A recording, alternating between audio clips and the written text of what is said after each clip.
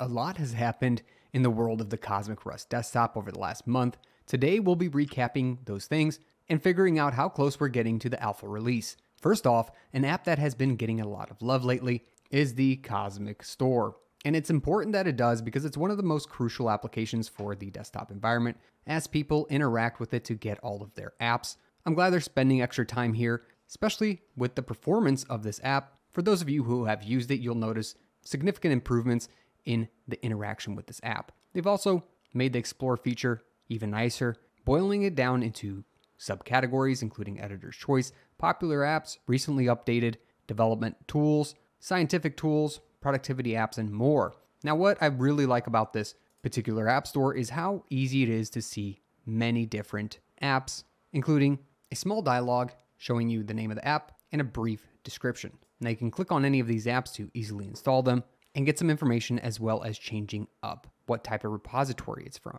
So you can get source repositories or you can get FlatHub. It tells you more information and gives you pictures or screenshots of the app itself. At the bottom, it tells you what version it's currently running and a more in-depth description. Anyways, I've gone through this quite a bit. Just wanted to briefly update you all on the performance. It's definitely great as I've been using it more and more.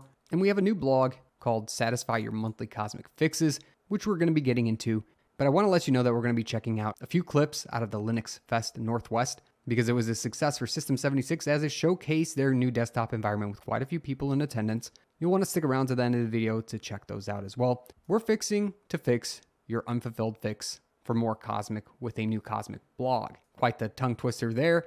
And here it is. We've been hard at work building out features, polishing up implementations, and getting ready to unleash the alpha release of the Cosmic desktop environment to the world. Here are the updates. Hint, hint, they're getting close. If the team at System 76 right now is focused on modifying the user experiences and particularly the UI and mainly bug busting at this point, that means we're getting close to an alpha release.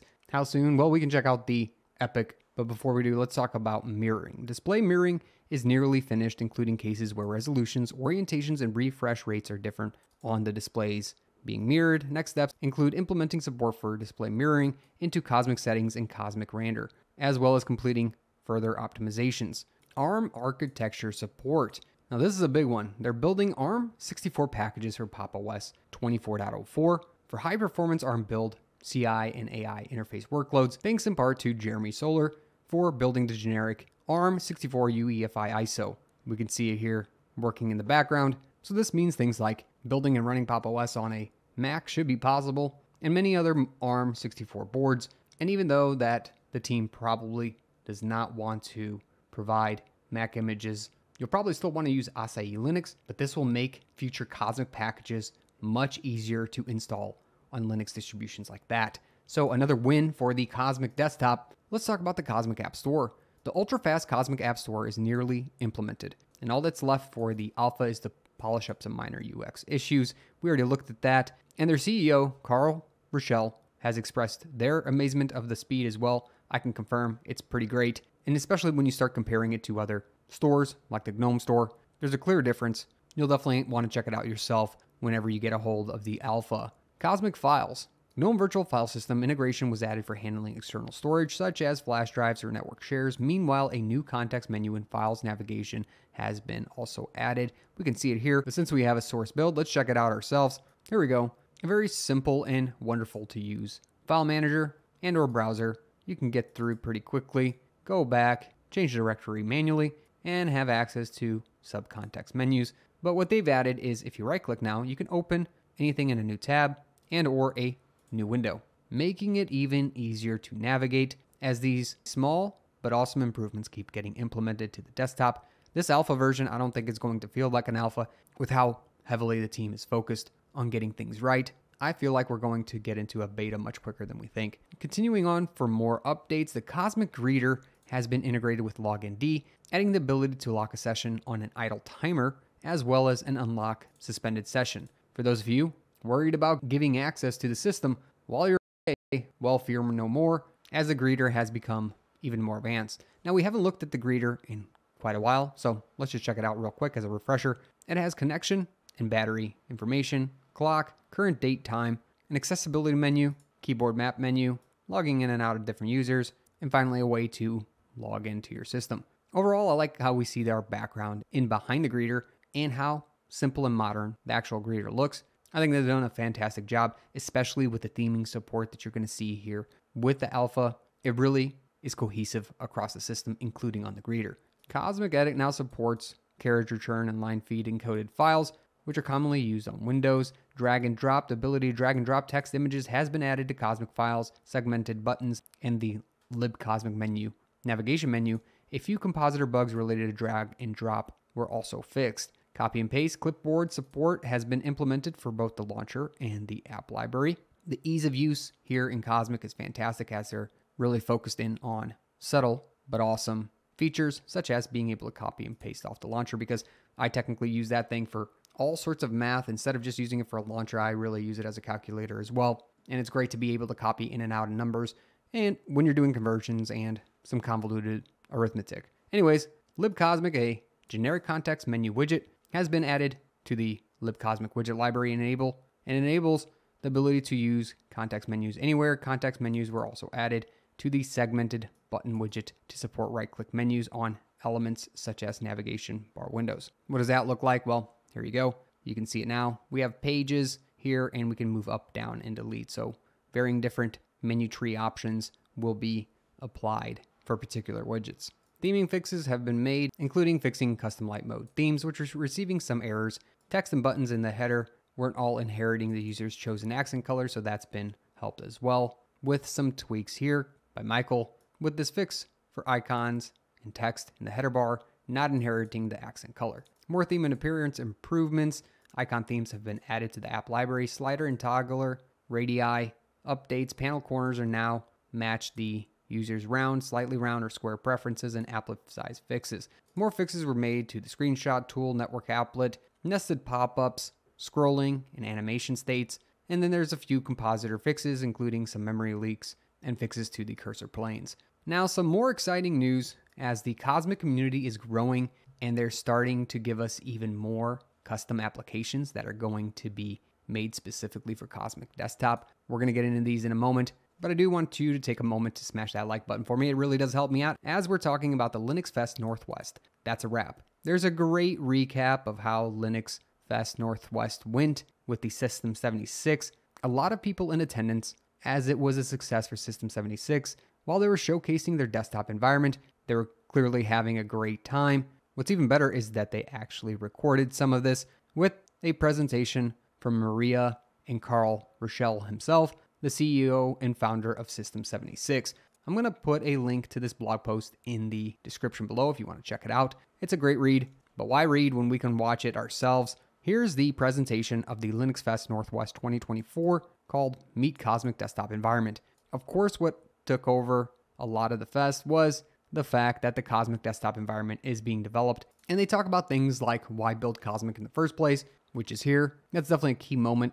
Other things like the user experience and theming support, giving us some cool demos. I want to check out a couple parts that I found very interesting, but I do want to quickly warn you the audio isn't the best, but we're going to work through that together. Here Maria is giving us an example of how the appearance and theming support work. There is the container background, and if you click on it, it's going to explain a little bit more, but this is that second background that we calculate automatically by default, because not potentially every person is going to even try to change that one, but you can if you switch to that. So I think this is pretty cool, as the desktop is going to try coming up with a complementary container background color for you as you pick your primary or accent colors out. And what that does for you is what we see here, giving you a pretty cohesive experience. Maria using the slider herself. Let's check it out. Change it, yeah, totally. So you're changing these, the background with text on top. Yeah. So if you didn't hear that, the contrast here is being calculated by itself in order to try making it as best as possible for the user experience. So as the container background color is being changed, we're applying this change not only in the fly, but we're getting what the system thinks is the best contrast, so you can effectively and efficiently read all text on the screen. No more were the days of guessing what all matches or doesn't match, but you also have the ability to go completely rogue and customize everything yourself. Definitely something I wanted to show off. Then a few times, a bit of a jarring experience was selected, but we can still see how the text appears quite crisp and still able to be read. So another part of the LinuxFest Northwest Conference here was talking about Cosmic V2. Yes, they're already thinking about it as a team. Version 2, let's hear Carl. Getting feedback, but we're already thinking about what does Cosmic V2 look like, because we got to stop adding features and then ship Cosmic. Yes. Which is fantastic to hear as we're getting more and more community buy-in and apps built by not just the System 76, but by community members who like using the desktop environment already. Let's go check some of those out. I definitely suggest going to check out the entire conference video. I'll put a link in the description below if you're excited about the Cosmic desktop environment. They show a lot of cool demos. A simple task management application for the Cosmic desktop made by Eduardo Flores. Cosmic Tasks has now received an update, making it look better. And if you didn't see it or guess, they've added emojis. With a brand new emoji chooser, it's made the app pop quite a bit. But what's fantastic here is this is a community member who is actually building Cosmic Tasks, and they're doing a fantastic job rolling this out even before we get an alpha release. Another shout out to Eduardo, because they've also supplied a Cosmic application template. So if you want to start your own application, you can get started right away by using Eduardo's template for development. That way you can fast track to making your own app on the Cosmic Rust desktop environment. Simply pull this down, run sudo apt install just, build for release, and then do sudo just install. Another great application, a web app manager written with libcosmic called Web Apps. This is by Eleven H Soft, Cosmic Web Apps. It is a web app manager for Cosmic Desktop written with love, and libcosmic allow you to simply create web applications from a given URL working inside separate window of your browser of choice. Very simple UI, but a great tool to have. 5 web apps have been installed here. You can edit or delete them.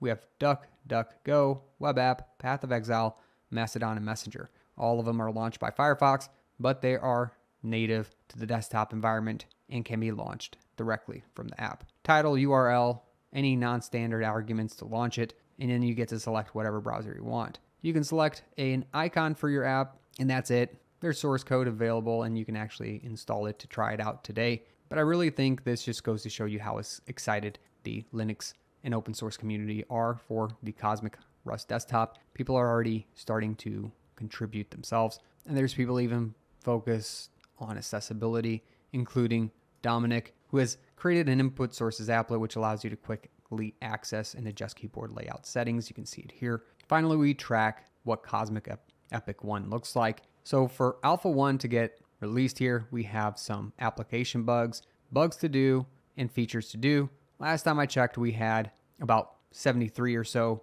bugs to do, and they're slowly getting squashed here as every day the team is getting closer and closer. We seem to be fast approaching the alpha, as the best guess is hopefully within the next month or so, we'll be seeing a complete Alpha 1 release. The team is definitely working diligently towards releasing the desktop, as I'm excited to experience this new desktop environment myself. I want to know what you think about the desktop environment, what you've seen so far, how you think things are progressing. Are there any features that you'd like to see that you haven't quite yet? Put them all in the comment section below. I'll catch you in the next video. Thanks for watching. Linux can be hard to understand, but I take the most commonly used terms, commands, and subjects in Linux, and I break them down into simple to read documents, including Linux terms, flashcards, a checklist, a cheat sheet, and a mind map. And if you're ready to level up your Linux experience and knowledge, go to learn.savvynik.com now and get access to these sheets.